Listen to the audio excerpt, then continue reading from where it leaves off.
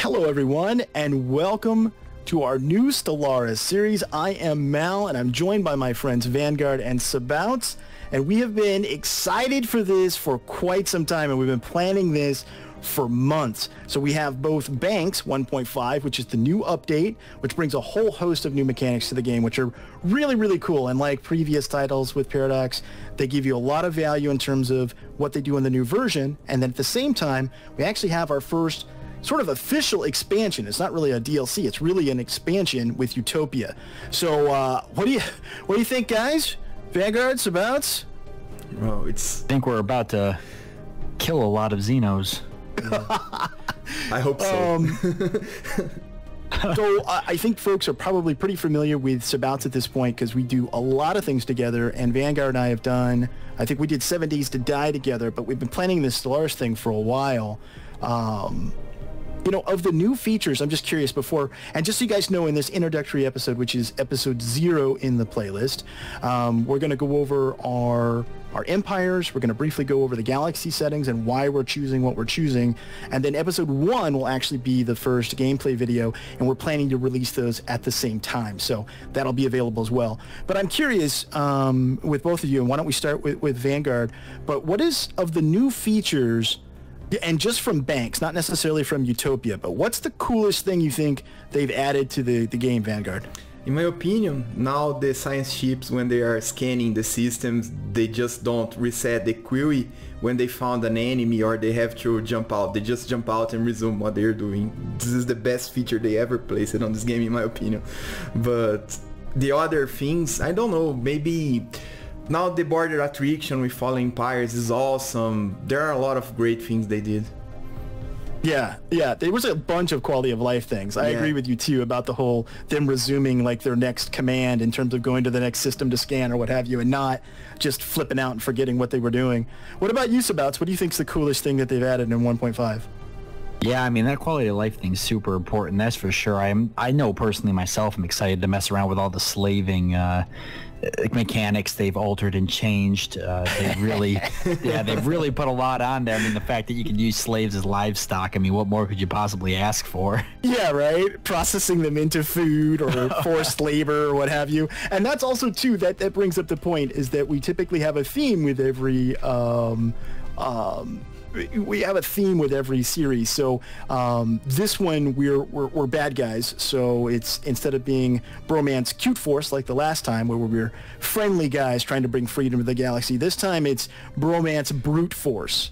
So we're a mix of slaver, scumbag, you know, tyrannical dictators this time out, so which is gonna be fun. I think it's gonna be fun to be the bad guys. I also want to give a quick thanks to the folks on the Stellaris subreddit. I had asked sort of on behalf of the group what kind of characteristics would make the quote-unquote best bad guys empires, and I got a whole host. They shared a whole host of ideas with us, so really appreciate that as well. All right, so why don't we go into, why don't we do a quick overview of our empires and talk about galaxy settings a little bit, and then we can wrap this up. How's that sound? Awesome. Fantastic. Okay, so why don't we start with Vanguard? Why don't we start with your empire? Okay, so this is my empire, guys. You're seeing a similar screen that I am seeing on both of my friends' interfaces. Basically, we're doing a militaristic conqueror type of empire. I mean, so we have Distinguished Admiralty to increase their weapons rate of fire. Militaristic for the same reason. Materialistic, so we can keep up with our robots. Yes, I'm doing a robot race. And that's why you're seeing mechanist also. Those both things work together. I placed it up charismatic, intelligent, and weak because I want to at least compensate a little bit for the leadership of the amount of research insane AI get. And charismatic because it's the name of my race. It's cute but ordinary. So he pretends to be a nice guy at first, but later on he just conquers you all. So that's it, pretty much. Everything else is standard. Mass drives, hyperspace, and this type of ship that I like. In fact, these avian ships is a DLC thing. They are the new ships of the expansion. So I want to see how they look. That's all. So go ahead, Mo. Sabouts, why don't you go over yours, and then I'll wrap up with the empires. Yeah, so I actually went with sort of a spider theme with my empire, and that's actually what I got set up here, all sorts of kind of spidery stuff, because that seems super evil and terrifying. Nobody likes spiders, so I actually went for Star Empire, went Imperial for the sort of election type, distinguished admiralty. Efficient bureaucracy that gives me +2 on my core sector systems. I noticed last playthrough we did, it seemed like we were constantly in there, especially in the early game, it was tough to try to get lots of systems, and I personally like having core sector systems because I think the AI still, I don't know if they do in this update, but in the last update they did a really shoddy job at managing any other separate entities, so I'd like to manage as much as my own as possible. Other than that, went Xenophobe, which is super fitting, I think, and Phonetic Militarist, trying to keep up with the AI. That's going to be pretty important. And just mass drives. We're doing hyperspace travel for the whole thing, for different traits. Sedentary and repugnant, because it doesn't really matter for other species' happiness for the most part, and then sedentary just seemed like free points for the most part, but very strong and rapid breeders, which feels kind of fitting for a spider-themed race. So that's what I got. Okay, awesome.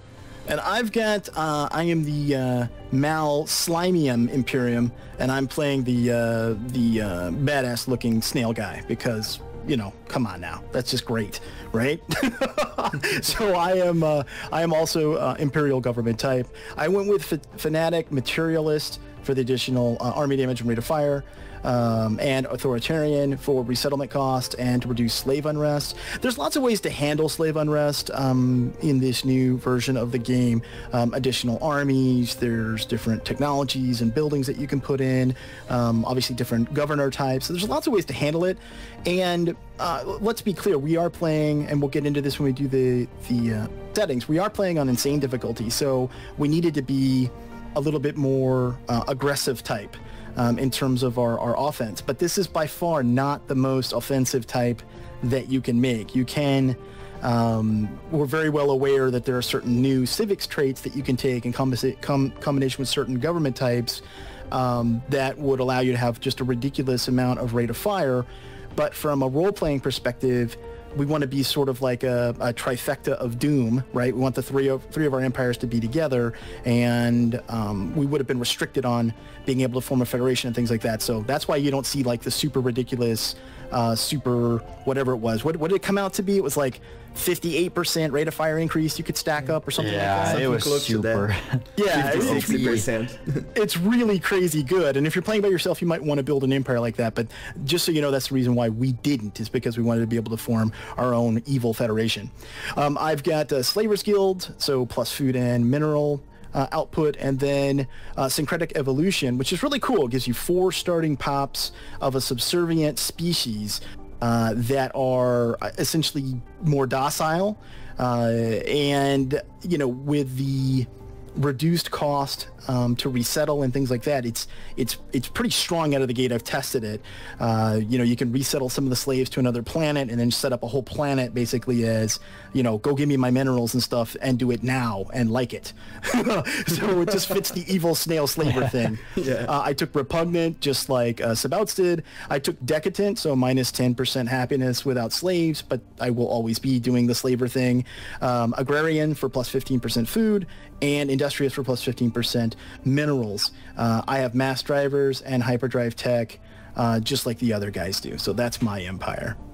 Now, when we look to galaxy settings, the first one that might raise a hand from people that have watched previous series is the galaxy size, which we did on small. Sabouts, can maybe give people a little bit better idea why we chose to do that? I sure can. So we actually decided to go with a small galaxy size simply because this is going to be kind of our first time jumping into Utopia, and we really want to have a chance to check out a lot of the mechanics and new introductions that Utopia offers. But as with any new major update to a game, it ends up breaking a lot of the mods that a game has to offer, and we really at some point would love to do a Stellaris series introducing all sorts of kind of different types of mods that are out there, because there's a good handful of them for Stellaris that are pretty awesome. So we're hoping that the small galaxy size will still get us, you know, we already know it's going to get us a really good size playthrough and a nice challenge. but we're hoping that, you know, we can play through the small galaxy size, get through it, and then we'll be able to take on some of the mods once they catch up to the Utopia update, and we'll really be able to see what kind of the mod atmosphere has for the game. Okay, yeah. I mean, I think that when we were talking about this originally, that was a really good point about let's try to have it be a reasonable length for this first one with Utopia, so that we could then maybe inject some really cool mods in the next one. Like, I know one of the ones we wanted to use for this one was the mod that never allows for like jump drive tech to show up. That, you know, Fallen Empires, like no one ever gets jump drive, so we could have really only had hyperdrive the entire time, and it would have been fun to have that, but we're not going to risk trying to inject a mod into this. Like, I think that'd be we'd be running a little scared that things playing with fire. Yeah. Just shooting your own foot. Yeah, exactly. So galaxy shape, elliptical, which in the past we've done a ring. We wanted it to be a little bit more random, and we didn't want to get blocked behind each other. So that's why we chose to do that. 7 AI empires. 0 advanced AI starts, only 1 fallen empire, and that's the reason for that is since it's tied to the difficulty that we chose was insanity, so that was kind of to strike a little bit of a balance there because we're on insane difficulty, and actually Vanguard's the one that convinced at least me. I mean, Sabouts always wants to play everything on the most possible difficulty ever, so he needed no convincing. But Vanguard convinced me to go ahead and play on Insane. Why don't you share people like what your argument was for that, like why we chose to go up to Insane from hard difficulty last time? Okay, so Insane basically, guys, gives the AIs 100% more minerals, credits, fleet size, and everything else. Research, they just got double what the players get. So since we are playing 3 people together, working together, it makes sense that we are going to get 3 times the bigger fleets than they are going to get. But even we're getting only 1/3 of the resources, there are 3 of us. So the only thing that we are going to be behind the AI is just the research. Everything else we're going to be at least 50% ahead of them. That's supposing we're fighting only 1 empire. If they team up, then we're doomed. That's basically and we might be anyway, right? I mean, yeah. I don't know. I mean, when we finished that hard difficulty playthrough, I mean, it was legitimately hard. So I agreed to do this. I'm not going to say that I didn't, but we'll see. I mean, because them getting double everything is pretty scary to me. Yeah, don't expect us to win, guys. That's what I'm trying to say to you. There's a decent chance, yeah. Yeah. Let's see, but that explains why we did the no advanced AI starts, because they're already starting advanced. 1 fallen empire, habitable worlds, we just left it at the 1x. We didn't increase or decrease the likelihood of Goldilocks zone worlds.